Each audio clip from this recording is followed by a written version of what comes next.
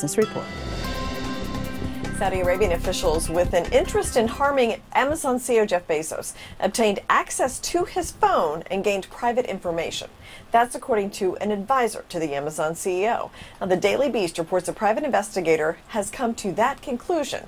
He alleged the Saudi government has been intent on harming Bezos since last October, when the Bezos-owned Washington Post began its relentless coverage of Saudi dissident Jamal Khashoggi's murder. Well, meanwhile, Facebook CEO calling for more regulation for the internet. In an opinion piece that was published Saturday in the Washington Post, Mark Zuckerberg said there are 4 areas where more oversight is necessary: harmful content, election integrity, privacy, and data portability. Well, Apple has canceled plans for an AirPower charging mat. After much effort, Apple said it's concluded that the AirPower mat will not achieve its high standards, and it has canceled the project. It's a big blow to Apple, which doesn't typically cancel unreleased products.